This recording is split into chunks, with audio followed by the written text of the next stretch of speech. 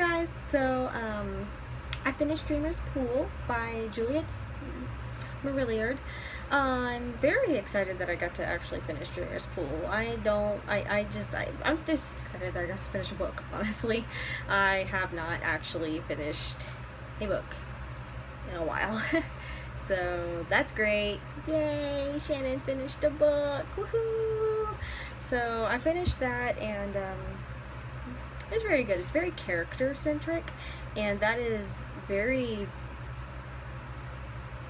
it's very odd for character centric to work, but because this was a very lore based, folklore, fairy tale-esque based plot, it just made sense for it to be about the characters, and the characters are all learning something, and you have this mysterious, and basically what it's about is this mysterious fae comes and rescues the main character from being killed because she dared to stand up to some you-know-what person. She has a grudge against this you-know-what person before she got locked up, but now she really has a grudge against him. And so, well, we don't really know everything that's going on. This is from her, everything that's with her sections. It does it alternates between characters. There's 3 point of view characters in this book that it alternates between. And it starts with her, and we don't know what's really going on. And we don't know what's really going on, with her past until she tells a little bit of it to Grimm, the other main character. There's, in this book, there is, Blackthorn, Grimm, and Prince Orin. Those are our 3 point of view characters, and so we learn basically everything about them, and it's very interesting to see just kind of how, things in their life slowly begin to make them mature and they become adults. Or in Blackthorn and Grimm's case, they just need to learn how to be people again because they have been locked up in prison for a very long time. And that has, and it's not even modern prison, it's bad, danky, dirty, they're living in filth prison. I understand there's probably still some of that around these days, but I mean it's not as widespread as we think it is. This is literal medieval prison. They're in a hole prison. So there's a lot of that going on, and so it's an interesting dynamic, and Blackthorn and Grimm have an interesting dynamic, and then they both have an interesting dynamic between themselves and Prince Orin, because Prince Orin is just he's a prince. He's not like a lot of princes. It's just how it is, and it's hard for them to reconcile that because they have had bad experiences with nobility.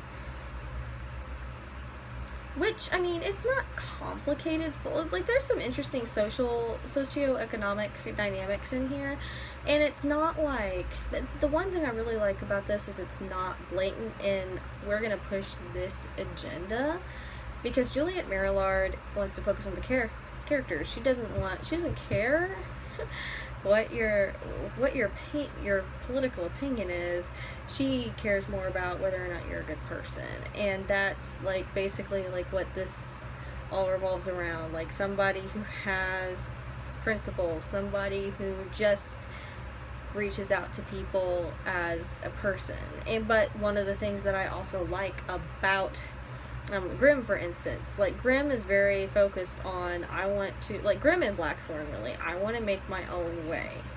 I want to gain my own thing. I want to do this. I want to do this. I want to, basically make their own money. They want to earn their keep, basically. And one of the things I like about that presentation is it's not demonized, whereas a lot of authors will do that. They will demonize they will demonize that need for people to just become their own people, make their own way. And she also, she doesn't demonize their want to be alone.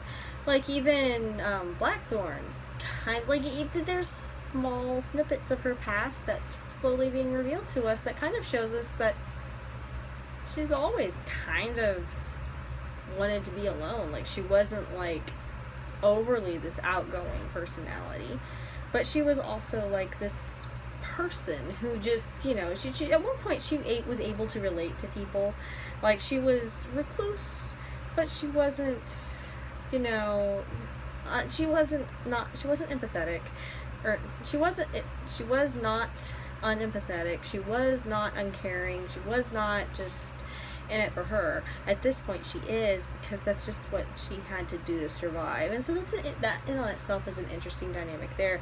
And I find it funny that Grimm isn't, because he was at that point, and then she came in to the prison, and suddenly he found somebody to live for just to help her stay sane.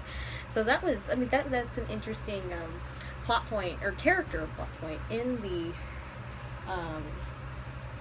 story, and it's very good, and to me, and I was very pleased. So I'll give it a 4 out of 5 star rating, only because could have been a little bit more interesting with the plot, but you know, you get what you get, honestly. And sometimes there's only so much you could, if you're going to be character centric, you can't be too plot centric, or else you're going to have a book the size of Game of Thrones. And that's hard to read. It's hard to read Game of Thrones. It's hard to read a lot. It's hard to read a lot of things, like Words of Radiance. It's character and plot centric, and it's long. And that's one of the things that I've noticed. You kind of have to sacrifice.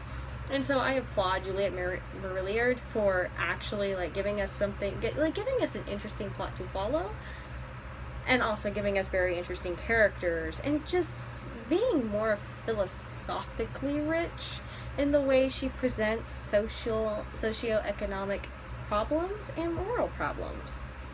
I think that was a very good job on her. I'm very proud of her. And here's a really big spoiler alert here. One of the things that I really liked was that she made a point of saying, and it wasn't even particularly political, it didn't even particularly like present itself that way, or not even like really present itself as I'm going to make a political statement. No, she presented a situation that is completely counter, like the conclusion of that situation for our two characters, Blackthorn and Grimm, that these novel series is about. She made them come to a conclusion that is very great and very counterculture to how it is right now. And I urge you to read this book, just so you can see that, because I was so impressed with that. I was impressed with the humility of that, and I was impressed with just how much emphasis she put on you shouldn't be too blinded by hatred, because you will jump to conclusions. And that's such a very good, that's a very good social point, and a political point, and just a point, and it's very relatable. And I don't know how many people actually got that. I don't know how many people actually even like her novel, because she dared to say that, and it just made my wonderful, and here's a hint, it's counter feminist culture to me. The way it was presented, counter feminist culture. The conclusion was counter feminist culture, and I was just excited. So that's the end of my review, so have a wonderful day.